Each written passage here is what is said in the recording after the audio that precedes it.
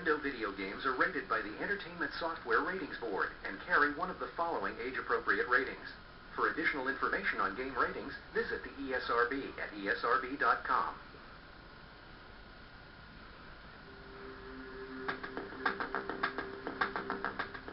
Want some great entertainment this holiday? Head on down to Toys R Us. While you're there, you can check out the great new games coming from Nintendo. The Legend of Zelda, Majora's Mask for the N64 is coming October 26th. Some consider it a sequel to the greatest video game ever. Others claim that it's much better than the original. Let's talk with the experts at Nintendo. Being a sequel to the best video game of all time wouldn't be a bad thing in itself.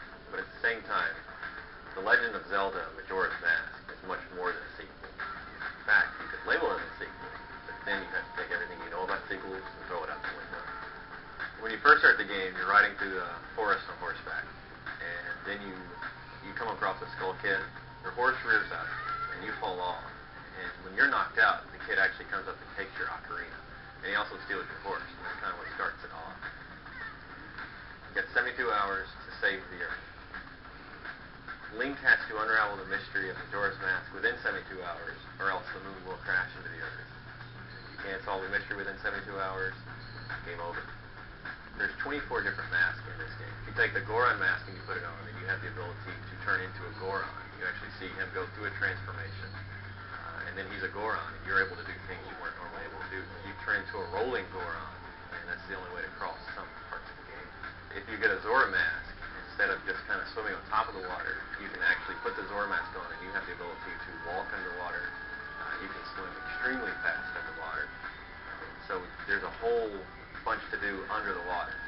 There's entire levels that take place underwater. The only way you can do it is a Zora mask. It's pretty graceful to watch you kind of skim over the surface of the water.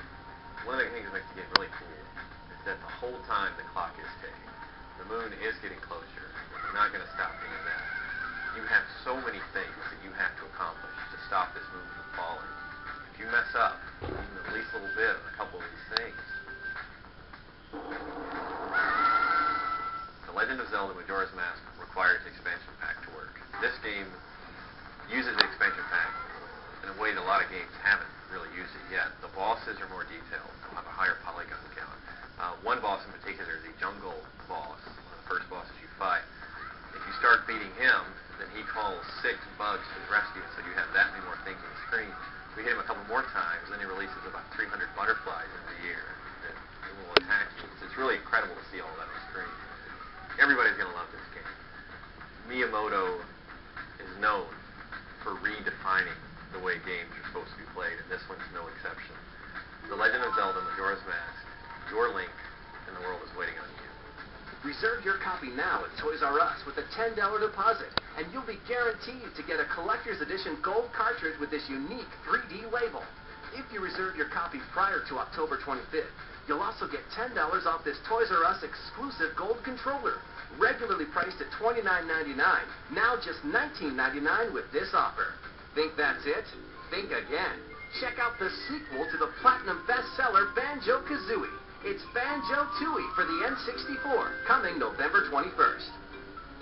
It's an extension of an already great game.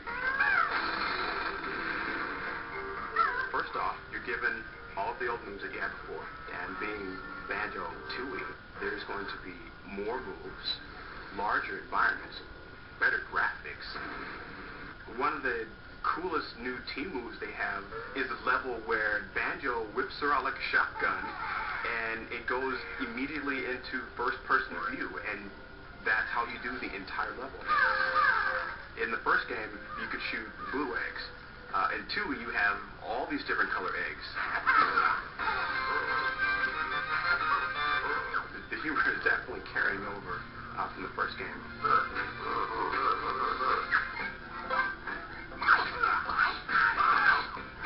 Banjo 2 has definitely given me everything that I've ever expected.